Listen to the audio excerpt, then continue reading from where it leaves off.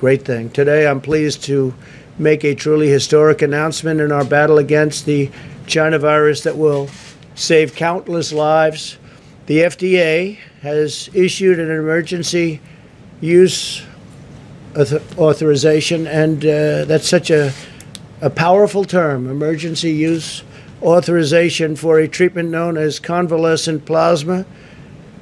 This is a powerful therapy that transfuses very, very strong antibodies from the blood of recovered patients to help treat patients battling a current infection. It's had an incredible rate of success. Today's action will dramatically expand access to this treatment. And I want to thank Dr. Hahn and Secretary Azar. I want to thank the FDA, all of the people that have been working very hard on this. It showed tremendous potential.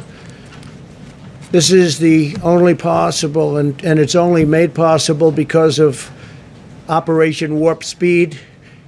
That is, everybody working together. We're years ahead of approvals we would be if we went by the speed levels of past administration. We'd be 2 years, 3 years behind where we are today. And that includes in vaccines that you'll be hearing about very soon, very shortly. To deliver treatments and vaccine to save lives, we're removing unnecessary barriers and delays, not by cutting corners, but by marshaling the full power of the federal government. We provided $48 million to fund the Mayo Clinic study that tested the efficacy of convalescent plasma for patients with the virus.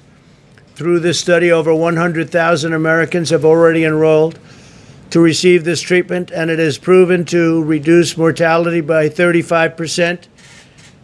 It's a tremendous number. The FDA, MIT, Harvard, and Mount Sinai Hospital have also found convalescent plasma to be a very effective method of fighting this horrible disease. Based on the science and the data, the FDA has made the independent determination that the treatment is safe and very effective.